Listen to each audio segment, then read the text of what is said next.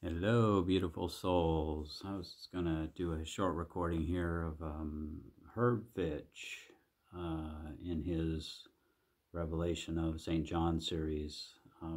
It's just calls it the 5-minute vacation. And he's speaking about the quote from Jesus telling his disciples to launch out into the deep. He says, give yourself a vacation from your human mind for just 5 minutes. Everything your human mind has been reluctant to do, let us do. Let us see that the human mind has anchored us to the belief that we walk on a physical earth. We do not. And so we are going to discard that concept for a moment. I do not walk on a physical earth. I do not live in a physical form. I am not confined to the world concept of time and space. I am free. I am that self which is limitless, that lives only in the infinite universe as the infinite expressing. I am not mortal. I am not physical. I am spirit itself. At this moment, I am being what I am. I am launching out into the deep, into the infinite.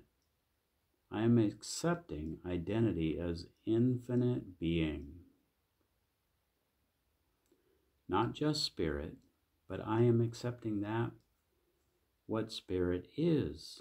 I am, and therefore I am infinite spirit. And now I am resting in my infinite spiritual self as pure consciousness. I have nothing to do with a physical universe. That is your meditation. That is your vacation from the human mind. That is your momentary breaking of the hypnosis and awakening from the sleep. Just to be yourself for a moment or two, and to find from it the strange and glorious quickening of the Spirit, for you are multiplying the Father within yourself. As long as you think of a room, person, place, you have not launched out into the deep. But if you can glimpse the infinity of being without physical walls, without any confining space or time, you are free for that moment of universal mind. You are free for that moment of universal mind. You have broken through. You are walking in the kingdom of heaven on earth, and your reward is great and quick. This too is being watchful. I am attuned only to the infinite self. It is I. It is expressing as I. I is everywhere.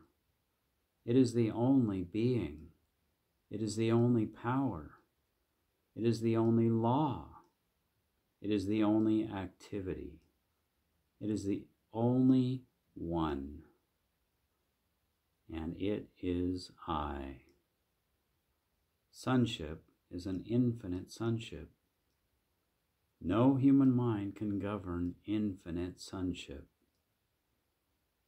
The precious stone of oneness is attained as we let the human mind drift by like a cloud and rest in the pure infinity of being, seeking nothing, asking for nothing, knocking on nothing.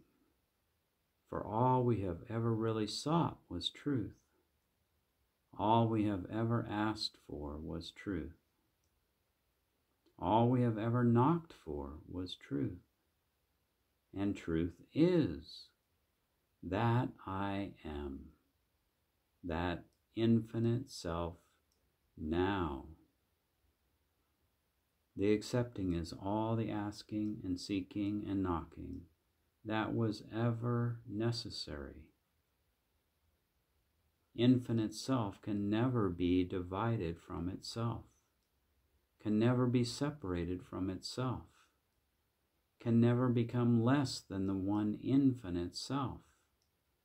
And so you have a very dynamic principle that there is never more than one anywhere, no matter what the eye may see. All there can ever be is one. And that one, Christ in the midst of you, is I and my Father are one. There is no two in the spiritual universe. There are not two trees. There are not two people. There are not two lives. There are not two powers. There are not two laws. There are not two activities. There is one infinite activity, one infinite law, the infinite life, and we are all joint heirs in that one infinite self. We can depend on that one infinite self to be itself without vacation. Irrevocably, one infinite self will always be here functioning, maintaining its perfection throughout its infinite self. World thought will steal through that mind which is not attuned to this truth and establish many where there is but one. Establish darkness where there is but light. Establish all forms of lacks and limitations where the fullness of the Father alone is being itself. And if we rely on our individual human mind, it will inevitably be tempted and will respond to the belief that evil is, that problems are, that lacks and limitations and all forms of confusion must be attended to, responded to, acted upon, reacted to. But there is a place in us where we awaken to another level of ourselves, where this mind cannot reach. This high ground where the mortal mind of the world finds there is no place for it. Awaken to Christ, I am. Spirit, I am. Infinite, I am. I know no place where my Father is not, and here I remain in truth, watching, conscious of the infinite perfection of God, in whom there can be no darkness whatsoever. I am not tempted. I am not fooled. I am not lulled back into the sleep of mortality. This is called strengthening, according to this verse. Strengthen that which ye have. Strengthen that which remains. And we are told there is still more of us to die. And this is good news, because that which is to die is the unreality of our being. Dying to the false sense of mortality, dying to the false images of the sense mind, dying to the false concepts, dying to the belief that I can die, dying to mortality or materiality, dying to the world that was not created by my Father, awakening to the kingdom on earth.